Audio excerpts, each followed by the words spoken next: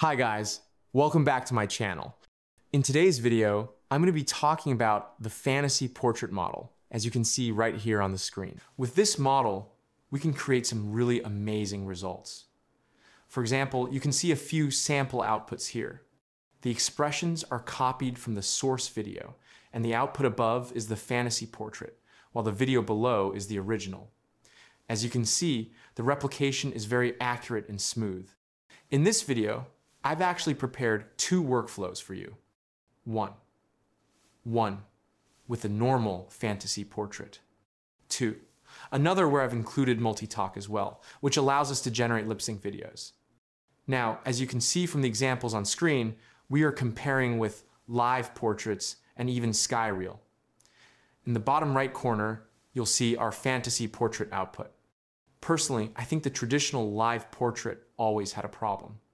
When there's too much motion, it starts flickering and doesn't handle the movement very well. That's where this model really shines. Another great thing is that this model can even handle animal animations. Yes, it's not just for humans. You can also do audio-driven portrait animations, which makes it very versatile. In my tests, I've also combined both the fantasy portrait and MultiTalk. The results are very good, especially when it comes to lip sync, head tilts, and natural expression transfer, as you can see here. In my opinion, it performs better than a live portrait and most other models available out there. Of course, that's just my view. You can judge for yourself when you try it. If you found this video helpful, please like, comment, and subscribe to my channel. It would mean a lot. All right, now let's head over to the GitHub page and the Hugging Face website. Here is the model we'll be using. You just copy this, download it, and then paste it inside your diffusion models folder. As you can see here, this is the fantasy portrait model for band 2.1. Now, in the first workflow, we'll just be using the fantasy portrait model without MultiTalk. So let's set it up. Here's the video we're using and the expressions we want to transfer to the portrait.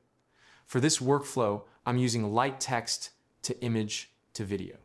Specifically, this is the normal band 2.1, image to video at 720p, using the 14B version.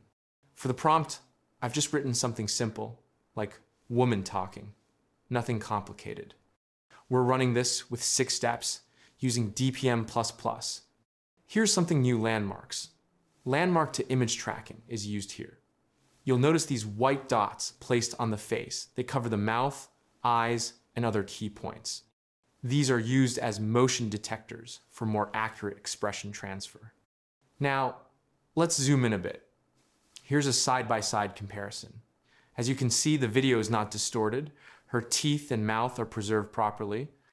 In other models, the teeth and mouth often get messed up, but here everything looks much cleaner.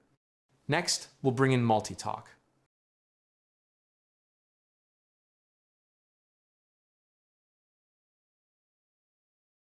Before that, let me just show you the normal result without MultiTalk, so you have a clear comparison. Here's the video and the image input. The settings are exactly the same, except this time I wrote a different prompt. The guy starts singing and playing the guitar. Everything else remains the same, with landmarks applied. This is the output without MultiTalk. Now, let's enable MultiTalk, connect everything properly, and run it. I'll skip the processing part and just show you the final output.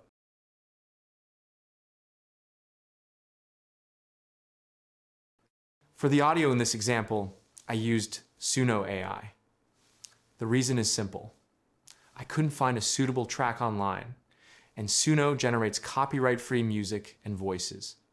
I'm not sponsored or paid by them, it's just convenient and safe to use. Now here's the result. The night is light, the mountains of stone. The night